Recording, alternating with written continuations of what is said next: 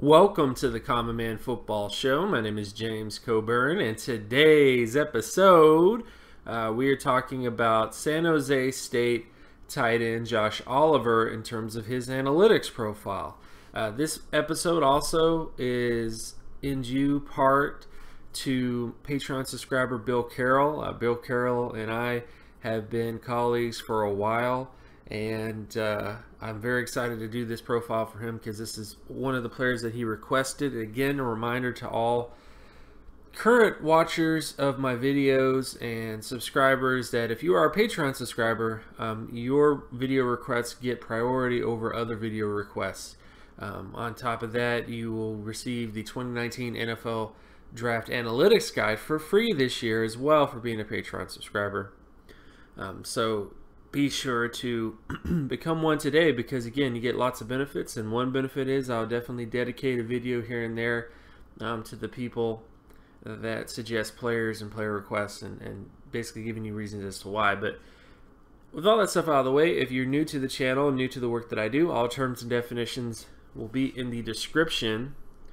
So let's get to his profile. So first off, in terms of his production profile, he had an 81.67 market share production score. Compared to the All-Pro threshold of 70.27, Pro Bowl threshold of 25.75, and starter threshold of 7.68, pretty much hits above all those thresholds. And when you look at the averages at the position in terms of his production, he pretty much is in that Pro Bowl range to starter range in terms of his overall production. So Oliver has a great production profile, but athleticism is where he somewhat falls short. He had a 54.68 explosive lower body strength score, 81.68 speed score, and a 47.75 flexibility score. The only area that he has issues is his flexibility testing because everything else is great. The explosion is there, the speed is there, but that flexibility testing doesn't hit all the athletic thresholds that you need to hit when it comes to the tight end position. But he is close. I mean, that's the biggest thing that I like to reiterate with a lot of people is that when it comes to tight end data or any data for that matter, and the things are really close, like within 10 points, 5 points, whatever. Usually it's about 10 to 5 points.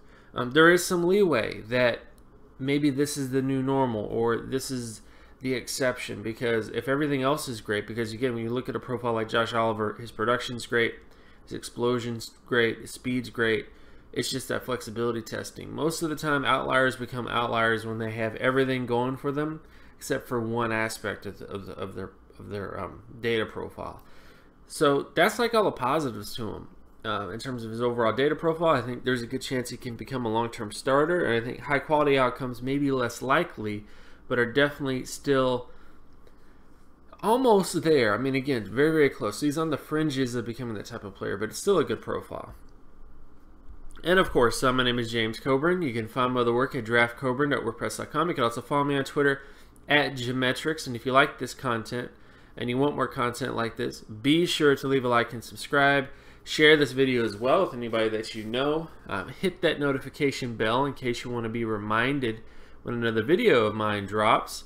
And be sure to become a Patreon subscriber if you love my content, if you can't get enough of my content, if you just want more of it. More abundantly than it already is available right now. Become a Patreon subscriber. Sign up today. Just a $5 donation a month really goes to help this channel out, to put the type of content that I want on it in the future, so I can dedicate more time to it. So it's getting there. It's getting there. I have about 20 Patreons around there right now.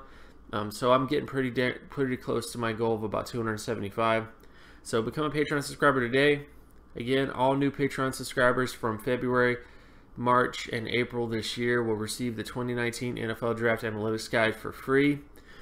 And as I also noted, player requests, questions, all that kind of stuff, I answer my Patreon subscribers first. So if you have questions about a prospect and you really want me to get to those as fast as possible, become a Patreon subscriber, because when it comes to Patreons and patrons, I look for those guys first. I'm usually checking my Patreon page every day first before I even turn on my Twitter, because of just how much I appreciate all you guys and what you guys do.